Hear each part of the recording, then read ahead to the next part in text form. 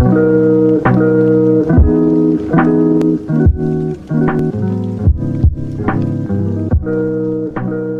guys, welcome to another 31 Days of Tarot. This is day 2. Today's prompt is, what are my top 5 tarot decks of 2019? It was a little hard to decide because a couple of them are kind of repeats, so I'm grouping 2 of them as one, just so I could sneak one in there. But yeah, so let's just get into it.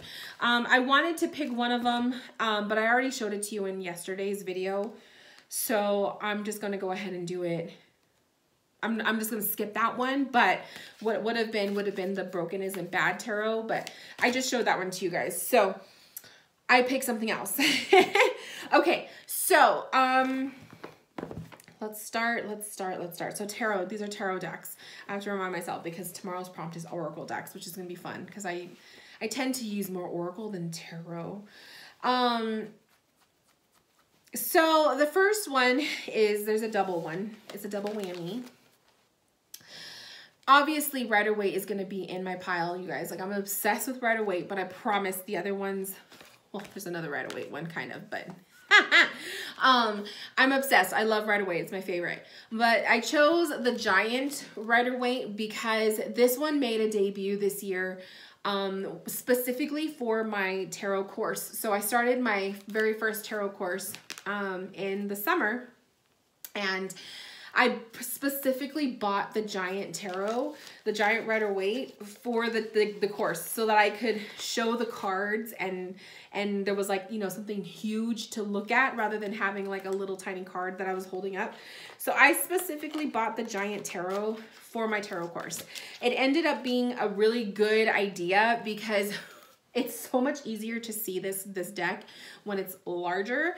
And so it became a favorite for that reason. So when I'm doing videos on tarot, I tend to pull out this deck now. So this was an instant favorite for that reason. So the giant Rider-Waite tarot deck, you can find it on Amazon. It's worth the purchase, 100%. The other one is the Rider tarot deck. This is the non-copyright edition. This one was gifted to me by a member in our tarot community, and it was the most amazing and thoughtful gift ever, and it was instantly a favorite. 1, because it's Rider-Waite, but 2, because it's a pre-copyright, meaning there's no copyright in the corners of the card. It's a vintage, and I am in love. So this one instantly became a favorite. It's even just the cardstock of this deck. It's the plaid backs, but the cardstock is kind of like papery / matte kind of, and it's it just shuffles like a dream. And it's just my favorite. So this one was instantly a favorite as far as the Rider-Waite decks go. So the next one is the Illuminati Tarot. So this is the book, the box. It comes with a gigantic guidebook. The Illuminati Tarot, I chose this one because I would use this one a lot in readings. I don't necessarily take pictures of it because it's very glossy. It's such a rich deck. It's so vibrant in color, and it has so much detail. And so it takes a certain kind of a client for me to pull this deck out for. And it's rich in color, it's borderless, and the only gripe I have is that it's very glossy. So trying to take a picture of it can be a little bit of a challenge. But I find that you can be looking at the image for so long and you will still find stuff that you don't catch. And that's what I love about this deck, because you can lose yourself in the images. And so I chose this one as a favorite because it's just, I don't think the Tarot Illuminati gets a lot of love. I don't see it being used very often, at least through when I'm scrolling on Instagram and stuff. It's just not a widely shown deck. Like I don't see it being showcased in photos and stuff. So I really, really, really like it. It's very, like I said, it's just rich. It just reminds me of earth and energy, I guess. And I was really embracing earth energy throughout 2019. So look at this Tower card though. I mean, isn't that beautiful? So it's just a gorgeous deck. Like, you can lose yourself in these pictures. Oh my God, look at this Two of Swords. So yeah, I highly recommend this one if you're looking for a Rider-Waite, kind of an essence of a deck, but not necessarily Rider-Waite. This one is a good one. The only thing is it's actual people. So if you're not into like the actual photos of people, you may not like it, but that stuff doesn't bug me. Oh my God, look at this Eight of Swords. It's so pretty. So yeah, this is the Tarot Illuminati. Definitely a favorite this year. Surprisingly too, because I don't know, I didn't think I was gonna love it, but it was one of those that's, it was like I wanted to pull away from Rider-Waite, but I still wanted the Rider-Waite theme, and this one totally did it for me. Another one that I loved is the Art of Love Tarot. Whenever I'm feeling like I need to like use my intuition more and not necessarily be swayed by a Rider-Waite and you know, Rider-Waite type of a deck, this would be a deck that I would pull for. It does not follow Rider-Waite. It's very intuitive. It almost feels like an oracle deck, which is another reason why I really like it.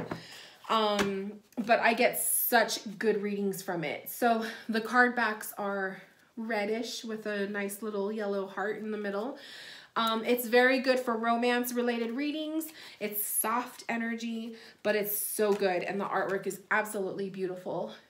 So this is why I said it's kind of like an oracle, because you get the little, keyword at the bottom, and then like, so this one is 10 of Hearts, so it takes away from the usual cups, wands, swords, and pentacle, and it uses other symbols.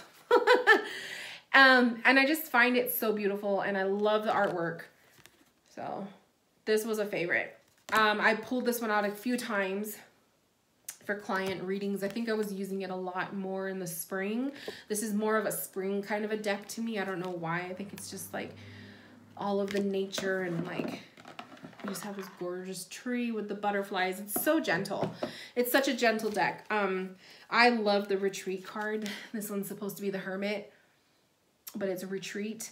So it changes some of the names. So that's why I was saying, like, if I'm looking for a tarot reading, like to do a tarot reading, but I don't necessarily want to use like tarot, the typical stereotypical tarot, this is the one deck that I will go for. So the Art of Love Tarot. And the only thing is, it's a big deck. Like, it has the borders, so I guess if you wanted to deck mod that, it could make it just a little bit smaller, but it is a large deck, so I usually have to shuffle sideways because I can't do it the other way.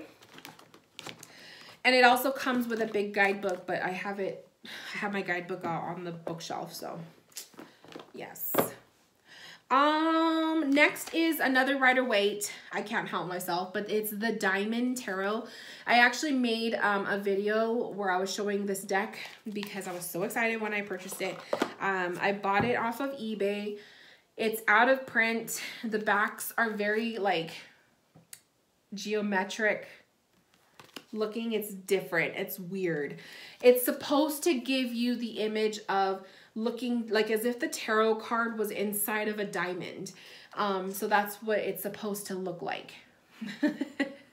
So the only thing is, like, the main tarot image is very small, and then you have like this diamond border, but it's like the actual image is just mixed up in there, and in the, you see what I mean? Like, it's distorted. It's really pretty though.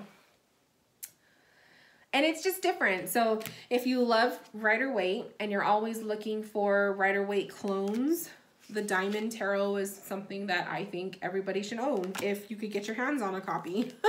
It's made in the 90s. So it is out of print, unfortunately. But I usually see them popping up on eBay. I haven't seen them pop up in the like the deck trade groups on Facebook, but I have seen them pop up on eBay. So maybe you could snag a copy if you really like it. Totally worth it, in my opinion. Especially if you could see past like the small image of the card. It's just really cool. It's just different. So the Diamond Tarot, that was one of the, it was a show, like I guess I'll call it a showstopper deck.